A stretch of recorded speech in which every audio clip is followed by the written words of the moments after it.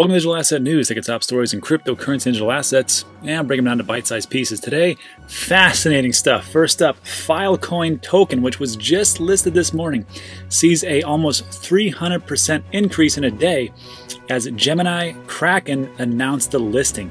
Now we're going to take a look at what happened in a very short amount of time, and it's going to blow your mind also. Next up, Polkadot's tokenized Bitcoin wants to bring DeFi beyond Ethereum. And I had to take a look at exactly what was wrapped Bitcoin and what it could potentially be and do. Next up, Bitcoin is getting two major improvements in historic code update.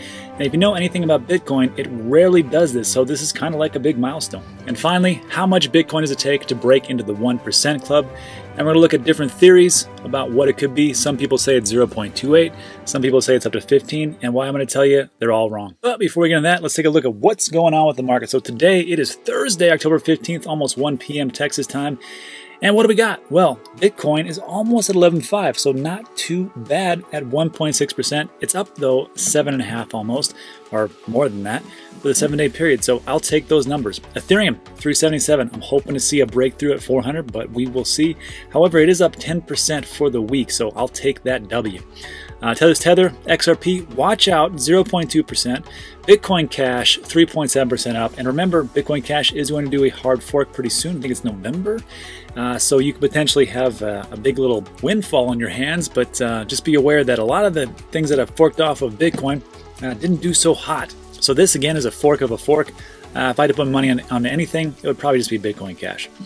Binance Coin up 2.7, which is great. Congratulations to all you big Binance Coin holders. Chainlink up 20% for the week and only 0.8 for today, but hey, I'll take that win again.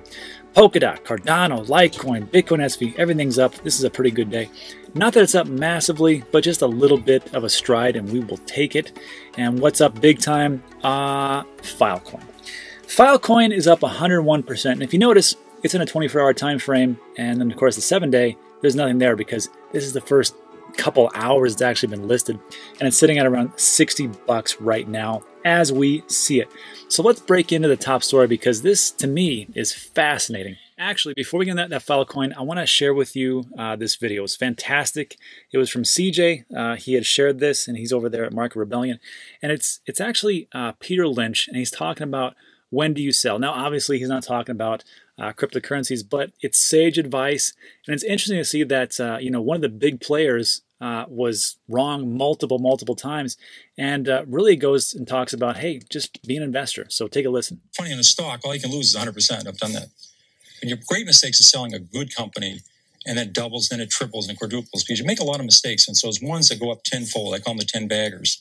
So some of my mistakes just saying, oh my God, this stock is too high, and I was wrong.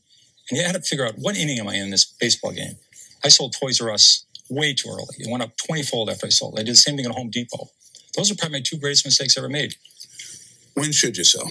Well, you ought to find out why you bought a stock. If you're saying it's a cyclical company and they're doing poorly and they're doing awful, you wait till things are getting better and they're doing terrific, and then you sell it.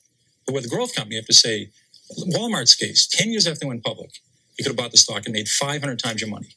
Because they still are only in 15% of the United States. And they could say, why can't they go to 17? Why can't they go to 19? Why can't they go to 23? So for the next 4 decades, they went around the country. So you have to say to yourself, in this stock, I have a 10-year story, a 20-year story. I'll be able to write that down and follow that. That's what I do with the company. And that's your decision. That's how you sell it. No, you still buy a company, and you buy a company to grow. And if it's a textile company or it's an electronics company, a software company, you better understand what they do. And if they do well, the stock will do well, no matter what happens to the market. If the Dow Jones today was 1,000 or 500, you would have made a lot of money in McDonald's. You would have made a lot of money in Johnson & Johnson. You would have made a lot of money in Gillette. These companies' earnings have gone up a lot the last 30 years. And if the market was 50,000, you would have lost money in Burlington Industries. I recommended that in 1969. I think it's gone from 34 to 2 with no stock splits. These earnings have been terrible. Well, your modesty actually makes an important point, which is people with the best batting averages in the world don't bat 1,000. I sometimes get angry mail, particularly during bear markets, saying so-and-so recommended such and such and it went down. Yeah. Well, how often did you come up with a clinker? Well, this is a funny business. You don't have to be right even 5 times out of 10. If the times you're right, you make a double and triple. It offsets all those times you lose 20 or 30%. So when you buy a stock, you got to say to yourself, how much can I lose and how much can I make? And you ought to be able to make a lot. So again, the investments that you make, are they symmetrical or asymmetrical? I can tell you right now, in my opinion, cryptocurrency digital assets are a vastly asymmetrical investment. The downside is, yeah, you could lose a lot of your money, but the upside is tremendous. So those are just my thoughts. Now let's go back to the big article. So what's going on? There's a thing called File, and it's blowing up. So here's what we got. FileCOIN is basically a distributed storage network based on a blockchain mechanism. Unlike proof of work, FileCOIN leverages proof of storage itself. In short, the miner's power is in the consensus protocol is proportional to the amount of storage it provides. And you really got to think about, well, what does it do? What is this? What is the whole purpose of this? And it was kind of questioned by crypto personality John Carvalho. I don't know who that is. He asked if anyone could articulate the need for the token for the purpose of cloud storage. And it's a good point. Like, I mean, if there's cloud storage everywhere, right? Amazon Web Services, Amazon does that. Android services for your phone, the iPhone as well, and the iCloud. I mean, every place has cloud storage, so why we need this? Well, think about it this way. Where do they store this information? Well, it's on servers, and it's in these huge warehouses where they have to either buy the space or rent the space. Then the servers themselves, which they have to also purchase, which will run down because that's massive overhead. You can make a lot of money, I'm sure, but it's kind of, if you really look at it, kind of inefficient. But what if you could use the resources that are in everybody's computers or everybody's phones or wherever else it is? And this is how I see it. If you're able to use unused storage, so people can store their pictures and data and things like that. That seems like a better proposition and probably a cheaper way to do things than by having a centralized server, which is super high cost. So that's how I see FileCOIN. And I have to say that FileCOIN sounds super boring, but today it was anything but. But going back in history, FileCOIN event marks one of the most highly anticipated launches in the industry. And rather than waiting for the network and its token to go live, several exchanges hopped on to list the coin, which is kind of funny how some of these exchanges, they're really staunch, like, well, we can't list this one because it doesn't have a mainnet. Well, didn't seem to matter here, because even before the launch of the mainnet, FileCOIN noted an increase of a whopping 270% over the last 24 hours, according to CoinMarketCap, or as I call it, Binance Cap, because that's who owns it. At the time of writing, the token was priced at 110 bucks, and it held a market cap of about 24 hours of trading volume. So what really is going on can be just summed up in this chart. Look at this nonsense. So trading went live at 8:30 Eastern time. Looks like it started off around somewhere around 30 bucks. Okay. So when you get in there, I mean, you could have just got in early, like, hey, here it is, you know, here's my 30 bucks. And then you see this like, oh, 31, it's going up. And then boom, it goes down. 28, I'm losing, I got to sell. And then, of course, what happens? $97. And then what happens? 94, not too bad. And then it hits this big peak. And at this point, this is where everybody kind of goes wrong sometimes.